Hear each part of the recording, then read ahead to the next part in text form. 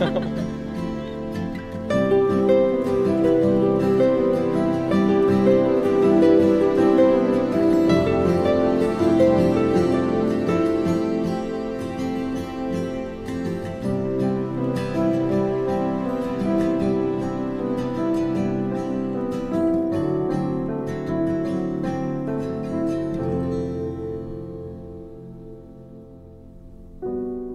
1. Brace yourself.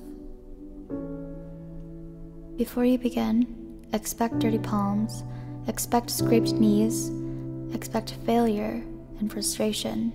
It's not going to be easy.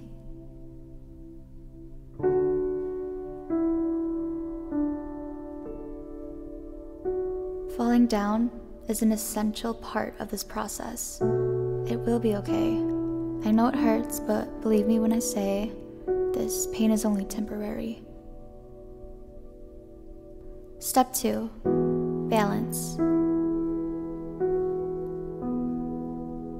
You're now at the edge of your comfort zone because the training wheels are coming off. Those warm hands that used to gently guide you and push you off are gone. We are living, so therefore we are growing.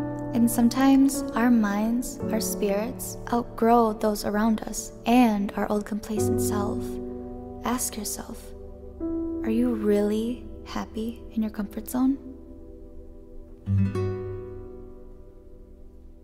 Step 3. Pedal. 1 foot at a time, and 1 push at a time, till you get a steady rhythm. Whatever you do, keep moving forward, and don't focus on what's behind you.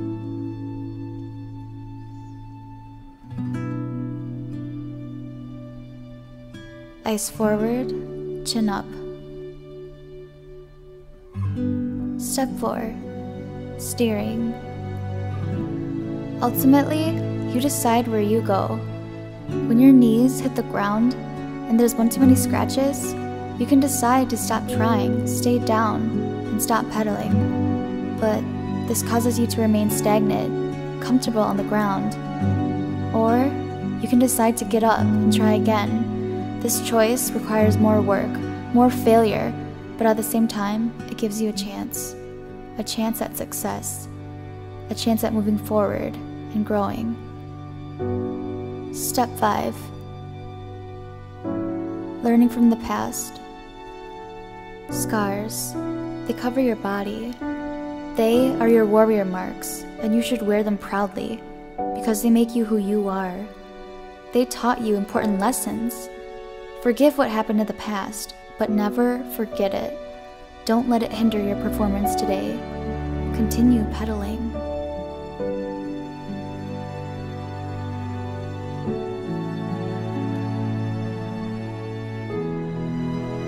Step 6. Believe. No matter how long it takes, days, months, a year, believe that you are enough. You have what it takes to accomplish this daunting task. You're strong enough, smart enough. Realize you've come this far on this beautiful journey. Never give up and believe. And maybe, just maybe,